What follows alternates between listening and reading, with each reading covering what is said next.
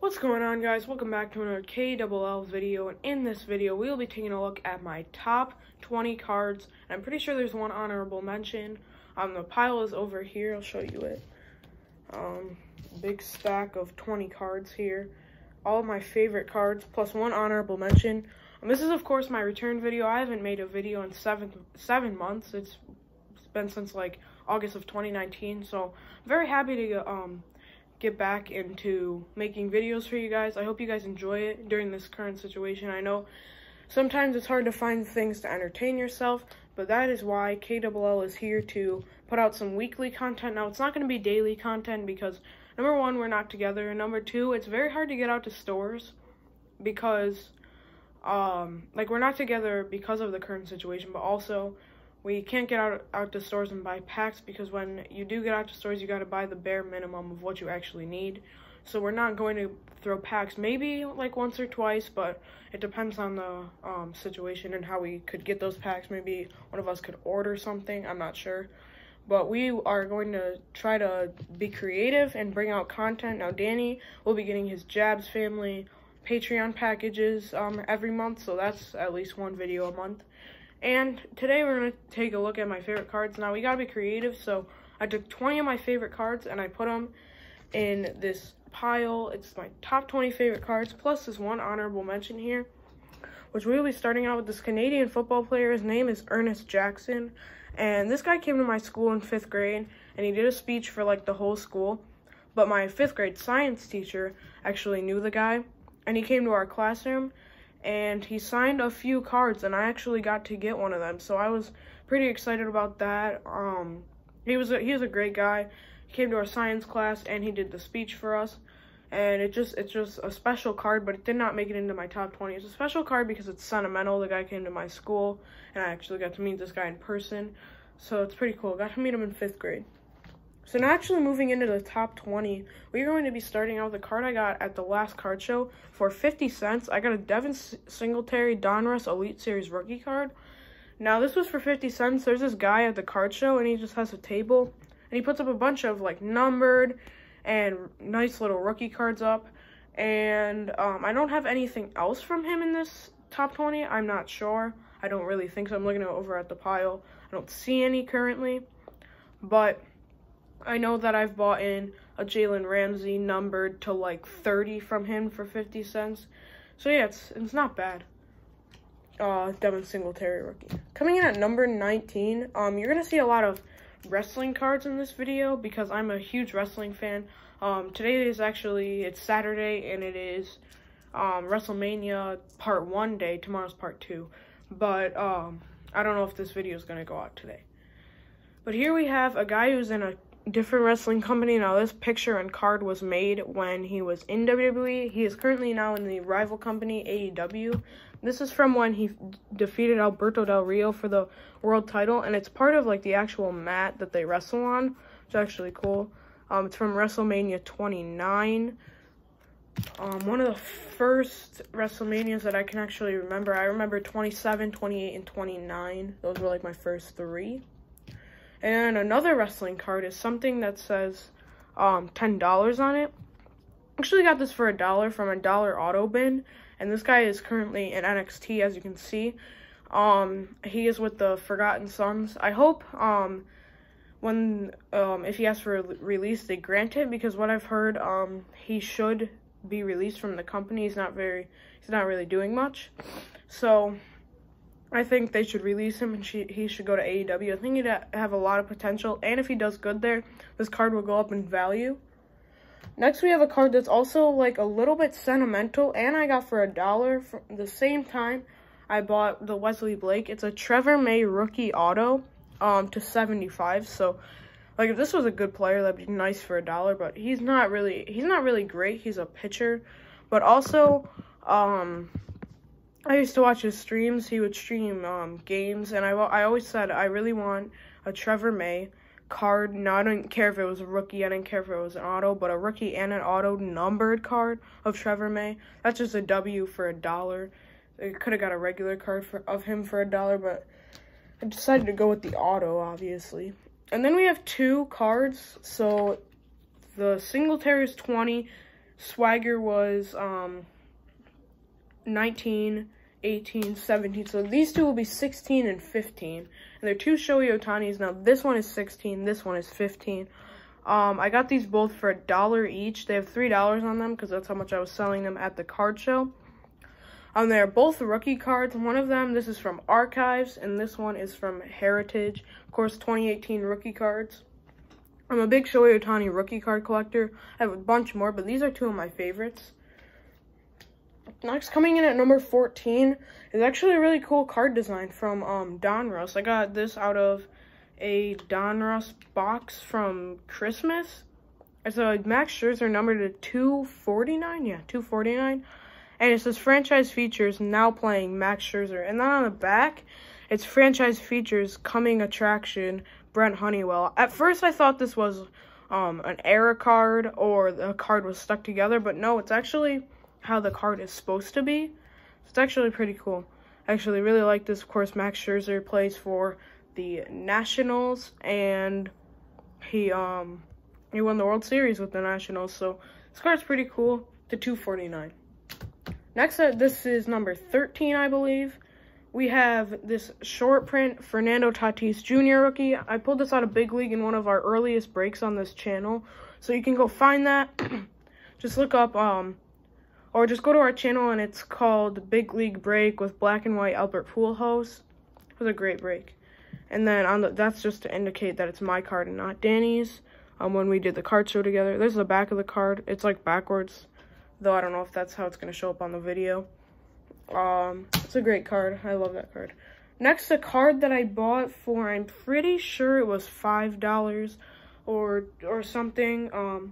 It's this Vladdy Archives rookie card. Now Vladdy, I was a big Vladdy collector last year. When he was big and all of his rookie cards were worth a lot. This I bought for $5. It's worth $10. The guy was selling it for $10. And I got him down to $5. It was like the end of the show, and I got him down to $5. So that's pretty cool. A nice card there, a nice looking card. Next we have another matte relic, and it is one of my favorite NXT superstars. It is Johnny Gargano. Now I just took him out of his sleeve just to show you. This one's actually numbered to 199, which is why I kind of like it a little bit more. And he's a better wrestler in my opinion. Now Jack Swagger is pretty good, but Johnny Gargano is one of my more favorite wrestlers. Such a nice card here with the mat from NXT TakeOver Florida. I'm pretty sure that's when he took on Andrade, maybe Ciampa, I'm not sure. Next, we have a card that's been in my collection for probably the longest out of all these cards. I'm just going through.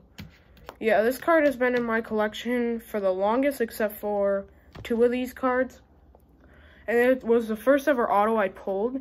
It says Jordan Luplow Chrome autograph. Now, I have it up for $10, which is actually a really good price for this, seeing as how he did pretty good last year for the Indians.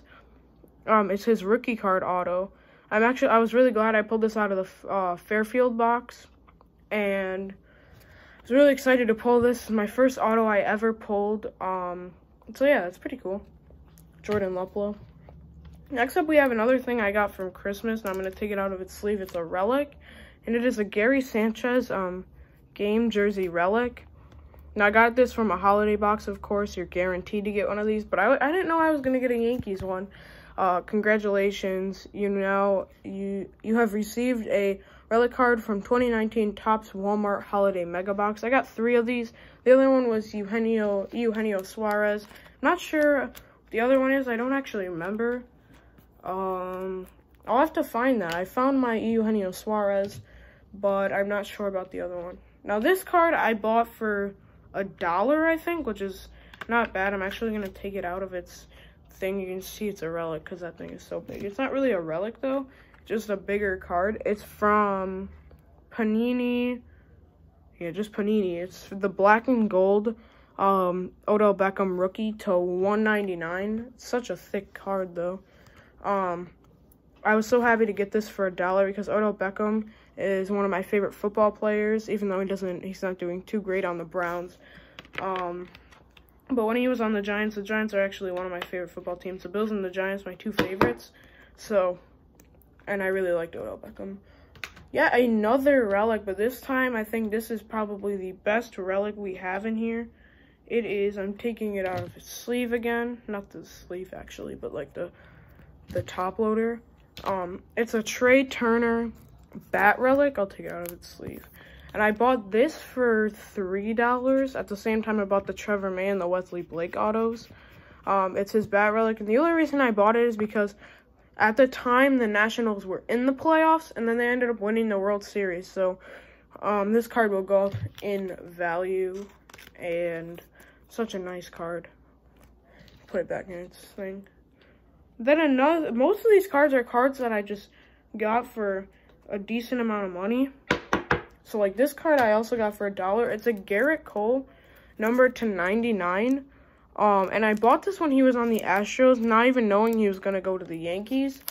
And I only bought it because the Astros were pretty good until they started banging trash cans. But now he's actually on the Yankees, so I'm glad I have this card of Garrett Cole. Gonna be a pitcher for the Yankees, hopefully for the full 10 years. This guy can do great things for New York, my favorite team, of course. And now we're getting into the top 5 here. So coming in at number 5, we have the card that's been in my collection the longest.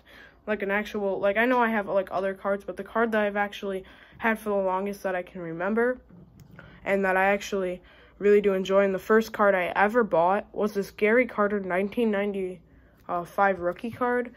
And I was so happy I bought this for $2. It has Gary Carter, Mark Hill, Leon Roberts, and Daniel Meyer. And of course, Gary Carter is the focus of this, the reason I bought it. Now, all of the corners are very soft, and the card's a little bit faded, and it's off-centered, but I don't really mind. I don't know why I have $5 on it. I shouldn't even be selling this card. Next time I go to a card show, I'm probably not even going to put this up. This is just such a good card that I actually like having in my collection. Next up, it's the first and only basketball card in this in this top 20. It's going to be a James Harden rookie card. Now, of course, my favorite team is the Rockets. Now, it used to be the Thunder, but I follow Westbrook wherever he goes. Some people can call me a bandwagon about that. I just think I'm loyal to Westbrook. And so now I like the Rockets. James Harden is on the Rockets, so it's a win-win, a rookie card for my former favorite team and the team he currently plays on. It feels like every player from the Thunder that's good goes to the Rockets, except for KD. KD, of course, went to the Warriors, and now he's injured, but he's on the Nets. Hopefully when he comes back, they can do great things if the season ever resumes. But next up, we have one of the other cards that's been in my collection for the longest, and it is a Thurman Munson. Now, it has $10 on it. I don't know if I was actually selling this card or if this is from a different card and I just threw this Thurman Munson in it. It's so beat up, though, that I wouldn't even mind selling it for $10. But I just love having this card in my collection. Now, it's a $110 card, but there's no way my card is going to sell for $110, seeing as all the damage that's been done, the fading, the soft corners. There's no creases in it, but there's a lot of fading and soft corners, and the edges are all roughed up and stuff. But it's just such a cool card to have in my collection. Coming in at number 2, we are in the top 2 now, and it is another wrestling card. Now, I promised there would be a lot of wrestling cards in this video, and this is my favorite wrestling card in my collection. It is a numbered to 50. I don't know if you can see that. It's numbered to 50. It is the Shield, one of the best factions of all time. My favorite faction of all time. My favorite wrestler right there, Seth Rollins. And this card has to have a lot of value. Of course, Rollins won the Universal. He's a Grand Slam champion. He's won Money in the Bank, Universal title. He's won every title you can think of. And at WrestleMania, he's facing Kevin Owens. Roman Reigns, same thing. He's a Grand Slam champion. I don't think he's ever won Money in the Bank. He's won the Royal Rumble, as has Seth Rollins. So all these guys' accomplishments just add up. And now in the current AEW World Champion Dean Ambrose, now known as Jon Moxley, is on this card. He also won the U.S. Tag. He's a Grand Slam champion as well. All three of these guys are Grand Slam champions. So this card has to have a lot of value, especially when it's numbered to 50. And then my top favorite card in my entire collection. Now, this card is just such a nice card, and it's one of my favorite players of all time, and it's his rookie card. It is Derek Jeter. Now, it's the 1993 Topps Derek Jeter. And you might say, if you're not that much into cards, you might say, oh, that Vladdy looked very similar. And why is that? This is because the Archives took the 1993 set, and for the rookies, put it on there. So these cards next to each other look pretty cool, as they're from two different eras. But Derek Jeter, of course, one of my favorite players of all time. I actually got to see Derek Jeter in a Yankees game. I actually got to see him play, so I'm very glad I got to see him play. And I'm very glad I have this card. It's my favorite one in my whole collection. The Draft Picks, Derek Jeter. I don't think I'll ever sell this. It does have a sticker on it. I don't know why. Again, probably the same situation with that Thurman Munson that I just probably put in a thing that already had something on it. But it is Derek Jeter, my favorite card in my collection. Thank you guys for watching this video. I can't wait to go back to uploading for you guys on the weekly schedule. Of course, we cannot do it daily with online schooling and the fact that we can't go out and buy packs and stuff. And we're both trying to make money from card shows instead of spend it all on packs. But thank you guys for watching this video. That's basically all I have to say. Hope you guys enjoyed it, and I'll see you guys in the next one.